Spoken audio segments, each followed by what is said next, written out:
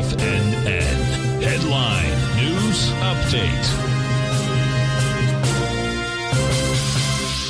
Good afternoon, folks. Steve Rhodes coming to you live from the shores of sunny and very pleasant Delray Beach, Florida. This is your 1 p.m. update, and currently we have a bit of a mixed bag out here. The only mix is the transports are up 59 points, trade out at 14,529. Otherwise, all the U.S. indices are trading south. The Dow's up 236.7%, 1 2/10 for the S&P. That's 54 points. The Nasdaq 1 6/10 or 230 points.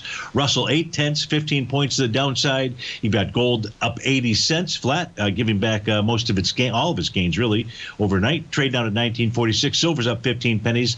24.97 is the print there. Light sweet grew back $4 and change. She's printing out at 94.1. Natural gas up 36 cents. Trade at 6.63. Let's go spend a little time. Take a look at our 9-panel market update chart. We begin with the ES Mini, upper left-hand side. We can see that price is trading below the bottom of its daily profile.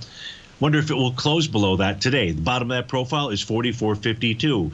The reason I say I wonder if it will close below that is because we still have that spot volatility below its 50-day exponential moving average. It does have more than a one-day rate of change above plus 10%, but that's something we deal with at the end of the trading session. So we've got a bit of divergence here. But if the S&P or the S&P, if the spot volatility did close above 24.18, that would then say, well, you should see a bit of a retracement or a pullback because of the one-day rate of change. But closing above that 50-day is always ominous for the S&P 500, the ES Mini as well, and that would suggest to move back to 43.83. If you take a look at the NQ, she's trading below the bottom of its daily profile. This is day number 2. Looks like its price target is going to be the 13.405 to 13.868 level. U.S. dollar index trading higher above its profile levels. Looks like it wants to continue to move higher. Light sweet, not light sweet group, but Goldilocks back inside its daily profile. So attempting a breakout. And we can see that the real breakout would require a close above the high from the trading day of March 24th. That high is 1972.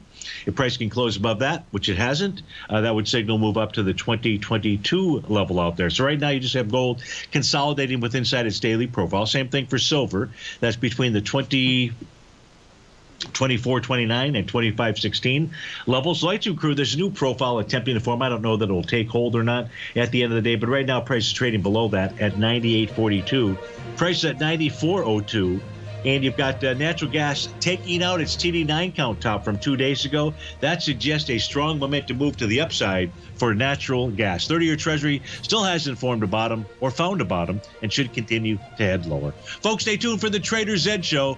But if you're off to start your Monday, have a magnificent one, and we'll look forward to seeing you again soon.